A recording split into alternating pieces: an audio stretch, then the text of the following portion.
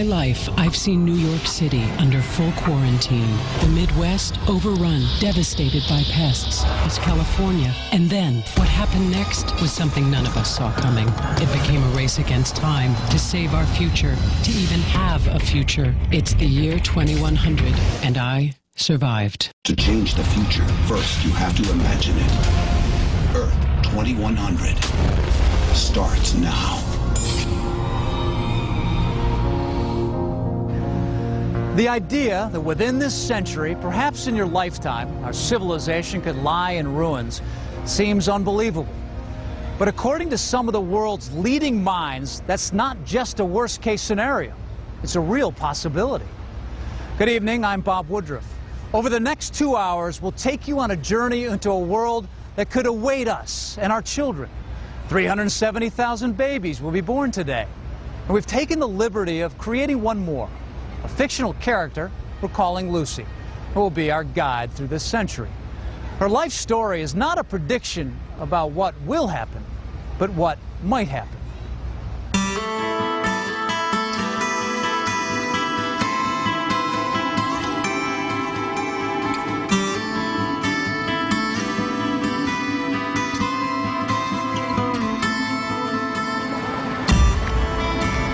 This once glorious city, whose lights at night could be seen for miles, empty now.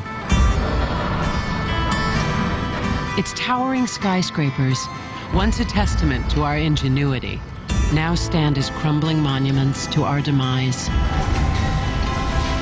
Maybe only artists can grasp what that kind of future really holds for us. It's perhaps in the area that we think of today as science fiction, but that could be a very real future for the planet. 100 years from now, if New York is abandoned, I can imagine some advanced creatures, maybe humans, maybe extraterrestrials, looking at New York and saying, those ignorant people, how on earth could they have ever expected to survive?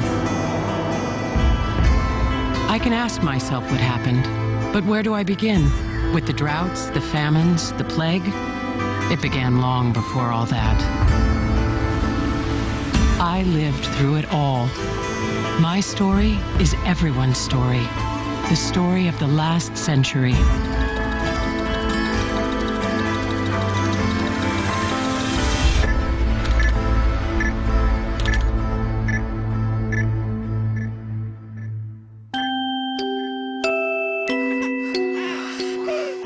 I was born June 2nd, 2009.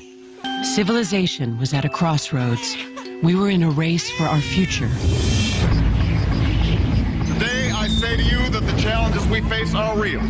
They are serious and they are many. The temperature is expected to keep going up. The stock market plunged. Douglas County will run out of drinking water. They will not be met easily or in a short span of time. Sixth grader came down with suspected swine flu on Wednesday. Energy, climate, food, population, economic pressures. Any one of these challenges might be very serious in itself. But because they're happening all simultaneously, it's going to be very difficult for our governments to cope. When I look at the next century, I feel it's up for grabs. Raising sea level. Catastrophic weather. 10-year drought. It's scary. These are things that are happening today. The time for action is now. The world had never known such uncertainty. We were used to having what we wanted and doing what we wanted. The analogy that I would draw is someone looking at their bank account, and week after week they're withdrawing money and they're enjoying a good life.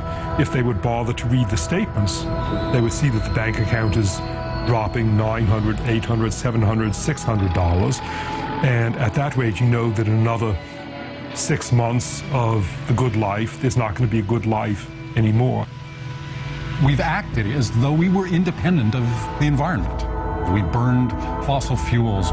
We've overused our renewable resources in the belief that we could do that forever. People are complaining about the economic crisis we have right now. You haven't seen nothing yet. You know, if we continue down this suicidal pathway that we're on, where we basically turn living stuff into dead stuff and call that economic growth, this will look like the good old days.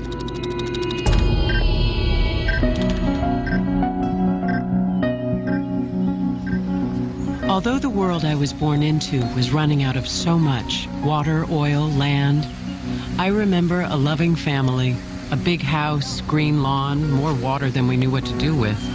My parents must have known what was happening. We had a compact car and recycled. And it wasn't just us. Smart, imaginative people everywhere were working furiously on solutions. Our government was pouring money into alternative energy. It seemed like everyone was growing their own vegetable garden. Windmills were sprouting up all over. People were beginning to understand.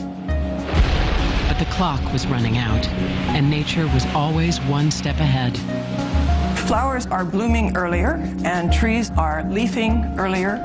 Birds are coming back from migration much earlier. If you were to pull back from the Earth, what you would see is sort of a refugee movement, if you will. And species are moving their ranges farther north to get to cool, from south to north, and from the valleys up to the mountaintops.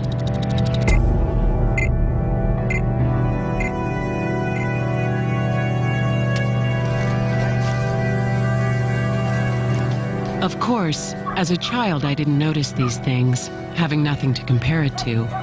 I was a little girl enchanted by my small world, until one summer, thousands, maybe millions of dragonflies showed up out of nowhere. They were delicate and beautiful, and I put one in a jar. My mother was puzzled and looked them up. They were supposed to be in Cuba, not Miami. It was not until much later that I realized they were a sign of what was to come. It's 2015, 6 short years from now, and the best laid plans are getting underway. A wave farm off Scotland is harnessing the ocean's energy. Vatican City has gone totally solar. And here in America, cars are running cleaner and more efficiently. Still, we cling to that old habit, oil. It's getting harder and more expensive to find. From coast to coast, motorists are searching for relief from soaring gas prices in California. We could see a doubling or tripling of real oil prices. That's after inflation. We're running out of oil, and we've created a society, the American way of life is what we call it, based on the assumption that oil will be plentiful forever. The large spread out suburbs that we've grown accustomed to, the strip malls, the big box stores with their enormous parking lots around them, all of those have been made possible because we've had cheap gasoline. And as energy becomes much more expensive, you'll see that those areas become less desirable places to live.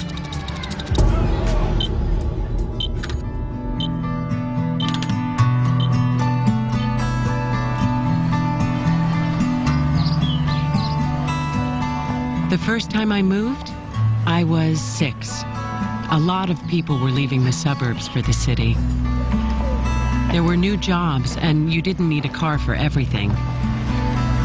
My dad was going to work on the new streetcar system in Miami. And my mother told me we were going to live on the top floor of an apartment building. She said we'd see the palm trees below us. I was excited, but also a little sad to leave.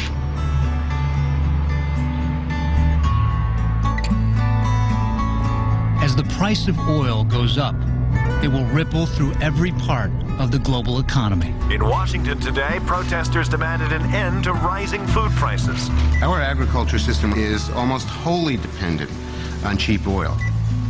Tremendous amounts of diesel fuel that are used in planting and harvesting, and then moving the stuff all these vast distances. By 2015 in the United States, add about 20 million people to the population, and then just play out what that does to consumption patterns. I mean, the number of people that we've got to feed. There's just basically this slow creeping tension for natural resources. As the American way of life becomes increasingly unsustainable, the rest of the world will be trying to catch up. The Chinese like cars, and they like big cars. You have 14,000 cars added to China's roads daily. Incomes are rising really rapidly. They're moving into meat-based diets. You need 10